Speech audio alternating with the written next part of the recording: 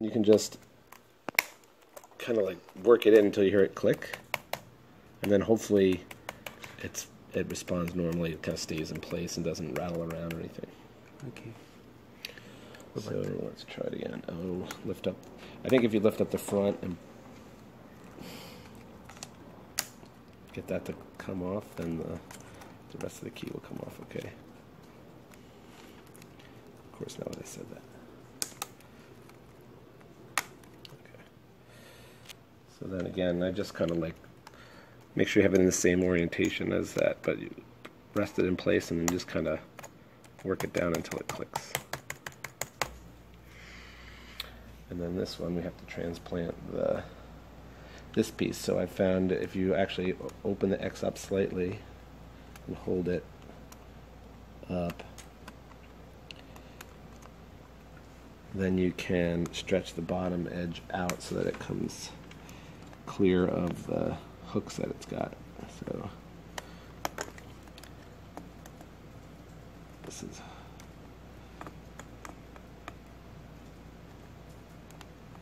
there. And then once you release one corner, then the whole thing kind of gets easier to move around and release.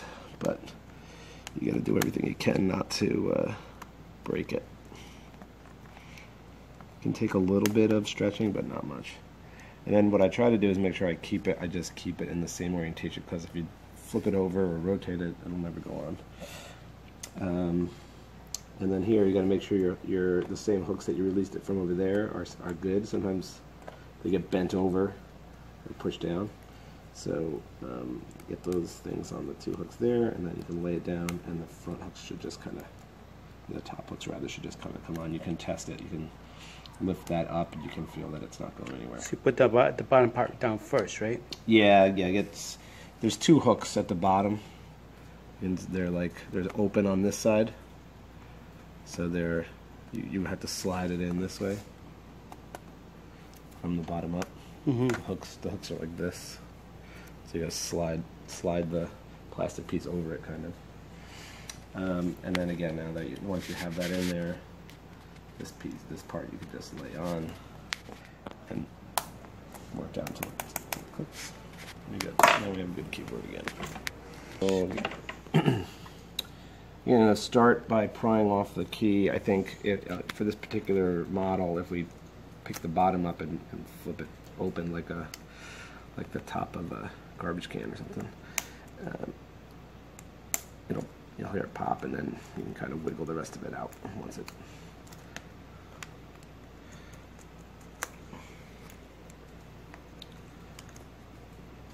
Come on. There we go.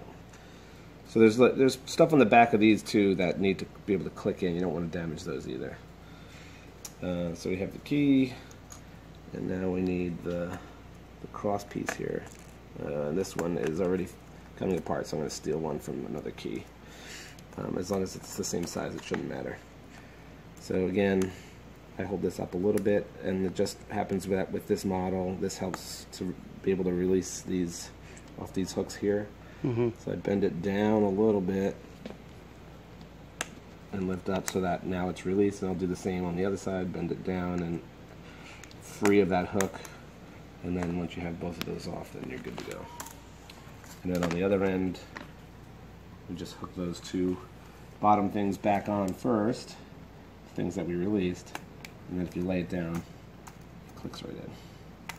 And now you can test it. You can feel that it's not going anywhere, it's hooked in pretty good. And then the key, once all of that stuff is right, if nothing's broken, then putting the key back on is just as easy as laying it in place and then giving it a little pressure when you click down. Great.